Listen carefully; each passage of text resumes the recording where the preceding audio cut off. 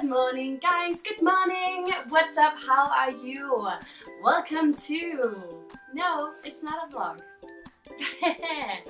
How are you? What's up? Lingling is back with another video, and today we're gonna talk about the top 5 apps you need for a more convenient and better living in China. Yay! Okay, so let's just get started. The first app is for socializing, and it's for, you know, just being able to have a very convenient life in China. You probably guessed it if you've been here before. If you know anything about Chinese apps, well, we got the WeChat, or in Chinese called WeChat. Yeah, so first, WeChat is really important because when you meet new people in China, especially young people, we don't swap like the business cards anymore. We just swap WeChat information. But I'm telling you, when you're swapping these information, please immediately when you swap them, write the name so you can remember who the person is, because Chinese young people have a tendency to write nicknames for the WeChat names, and it's really confusing when you want to find them again and you can't find them because they changed the name, and they usually also don't use their own profile picture. So you see the contact information with little dog as a profile picture, and the name is like beep, beep, beep, you know, how would you know? Anyway, so you can choose their contact name so they can't change it. Yeah, you can choose that in your own app. So that's really cool. WeChat is also really convenient because you can pay with the WeChat wallet in many different stores. I'm gonna make a more specific video about that later on, because that's another thing. You can top up your phone with WeChat. I'm going to show you that later as well. Top up your phone. You can find a cab. You can send the red envelopes as presents to your friends. It's money to your friends. And more and more and more. So many other things that I even haven't discovered. Yeah, there are so many possibilities with WeChat. So WeChat for socializing, for everything else. Get your WeChat downloaded right as I am speaking. Another really important one, number 2, is called Alipay. That's the English name. You can find it. It is in English, so you can download it if you don't speak Chinese. Really convenient. Alipay. Alipay. In Chinese, it's called 支付宝. 支付宝. I'll write it down below as well. All my information right now, I'll write it down in the description box. So take a look there. Yeah. So Alipay or 支付宝, you can use that to pay. Wherever you go, you can pay online, you can pay for food, you can pay in the shops, many shops. You just scan the code, the QR code, and then bam, bam, bam. Amazing, I'm telling you, amazing. So yeah, get your Alipay or 支付宝 for finance stuff.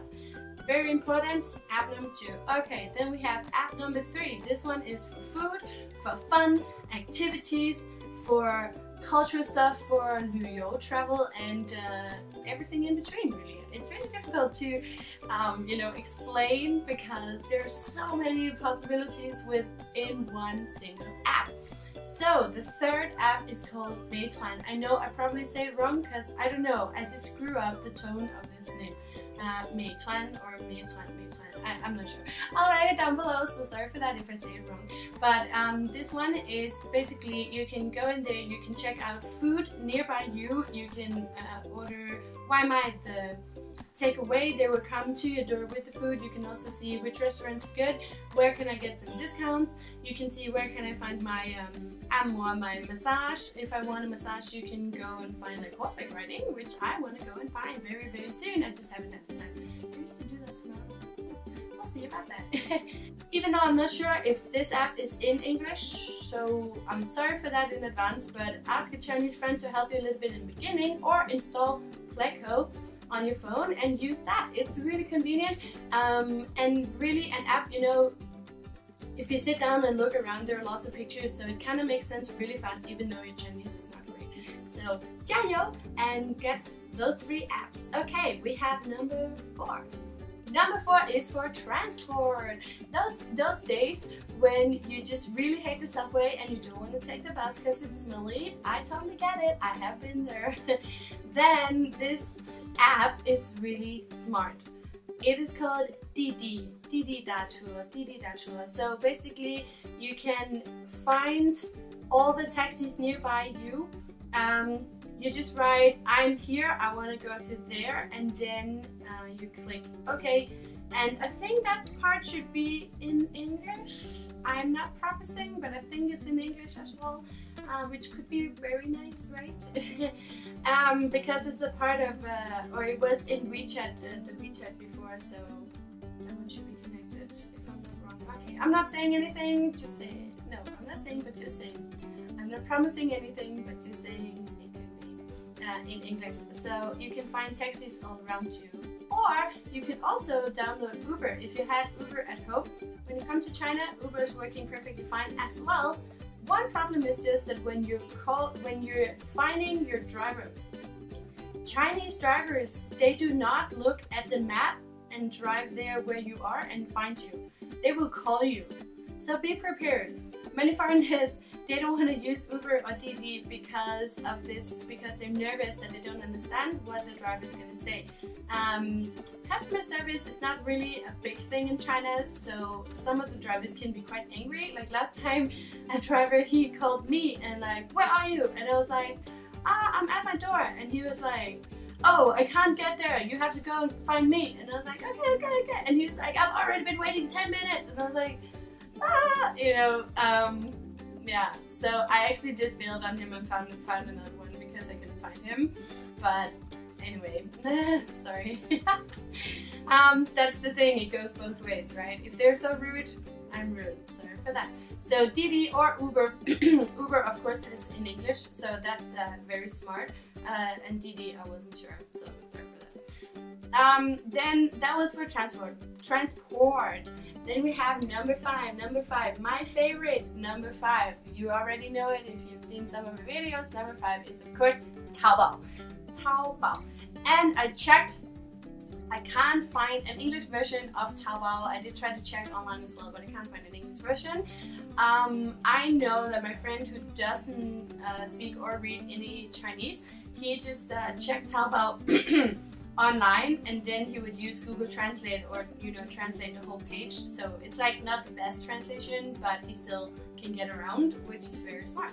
But again, it's also a very good way to when you want to do online shopping, it's a good way to practice your Chinese. So what I did, there are a lot of words I didn't know beforehand, but then if I needed to buy something, a tripod, a knife, plate, sweater, I would just, search the word on Pleco, put it in Taobao, and then I would like search around, and then I could see, oh, they call it this, but they also call it that, and then I start searching new terms and stuff like that. So it's actually a really great way to learn something while you're still having fun. Yeah, so Taobao is just the biggest online shopping platform ever. I want to do this series on how to survive China, and I'll give you all the tips and facts and info about how to make your Chinese life even more amazing, because I love it, and like these apps just really make your life much more convenient here. So yeah, I'm definitely urging you all to go and download those apps. I'll put all the names in the description box below, and yeah, I hope you guys enjoyed this video. Until next time, have a great day, evening, wherever you are in the world. And Lingling is out. See ya and 再见. Bye bye.